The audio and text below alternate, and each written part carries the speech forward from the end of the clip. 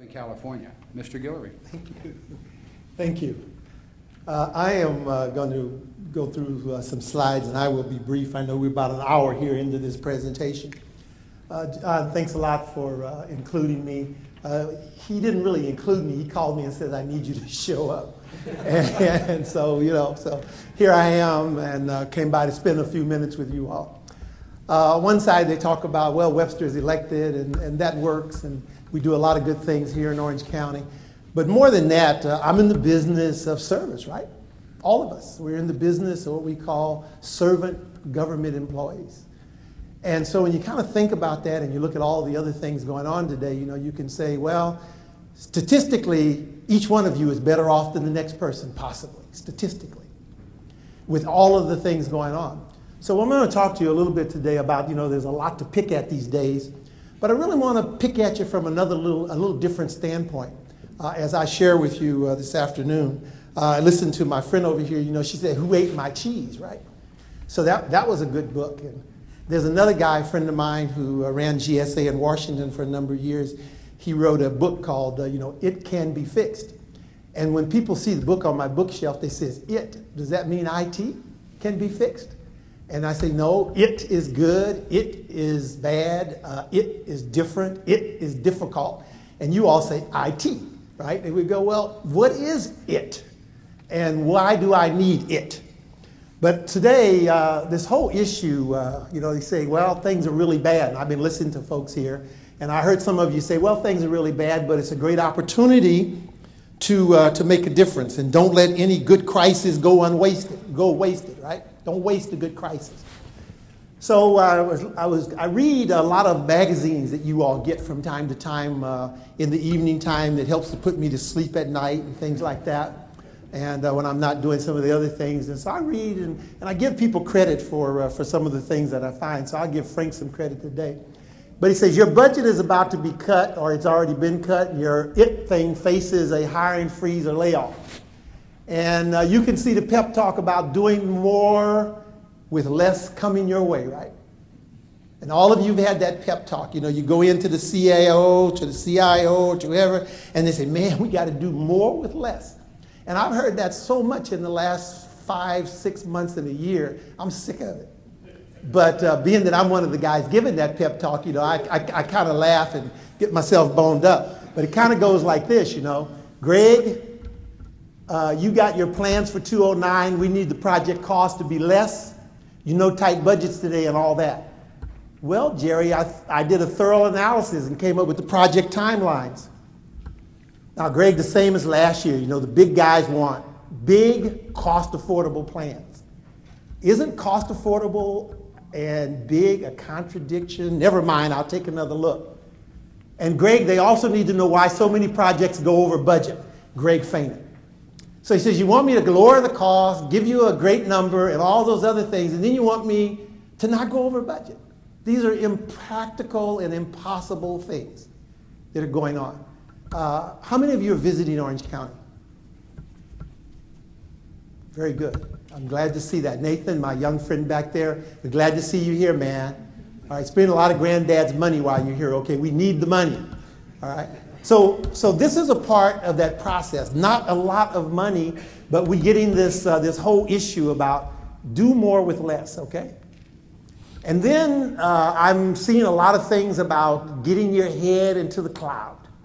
And this whole issue, even in the federal government, we got cloud computing czars. And some counties are putting together these czar things, cloud computing czars and so on. And then I'm hearing many of you talking about, well, we need to bring back simplicity. And so that is another thing that I'm hearing about. And then my staff keeps saying, beware of the weather fronts, if we're going to get into this cloud thing. I heard somebody over there say, well, I'm a little worried about clouds.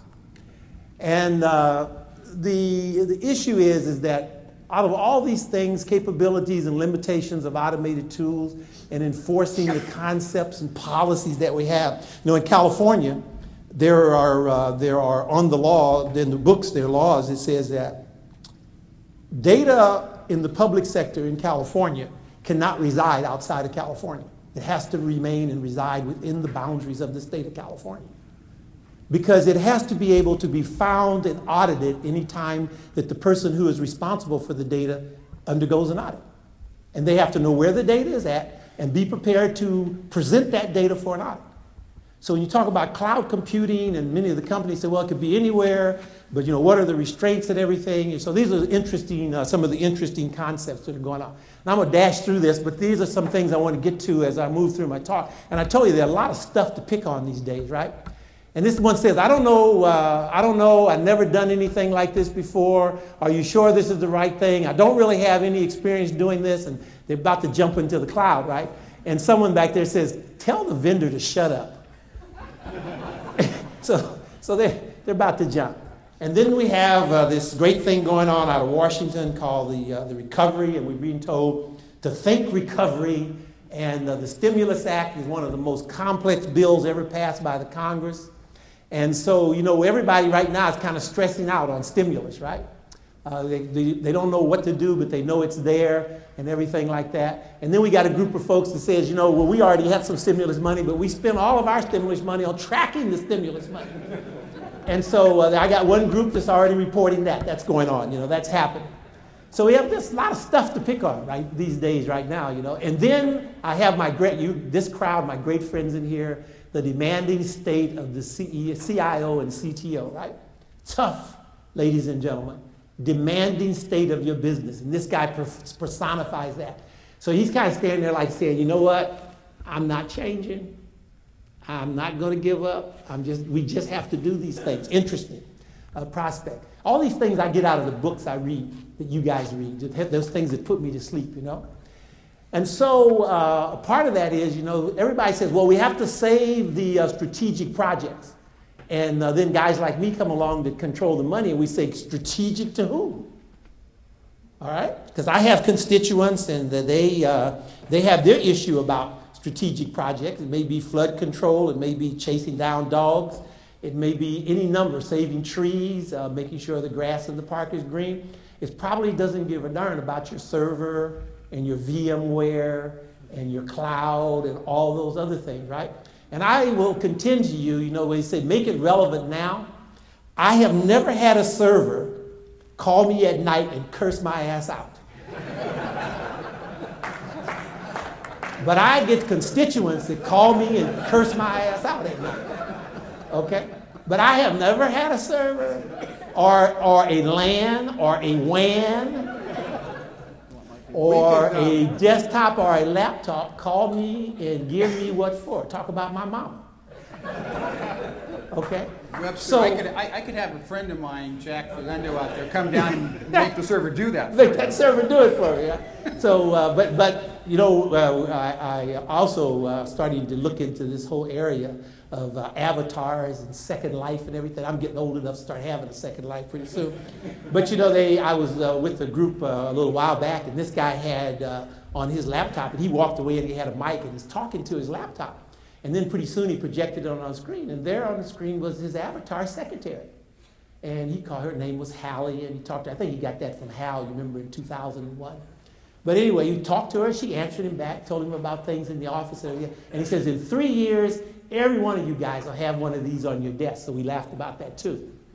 Anyway, one of the things here in this process, though, is that as you deliver your message, you're going to have to learn to craft your message in a way that provides immediate justification. Because politics demands immediate justification and gratification.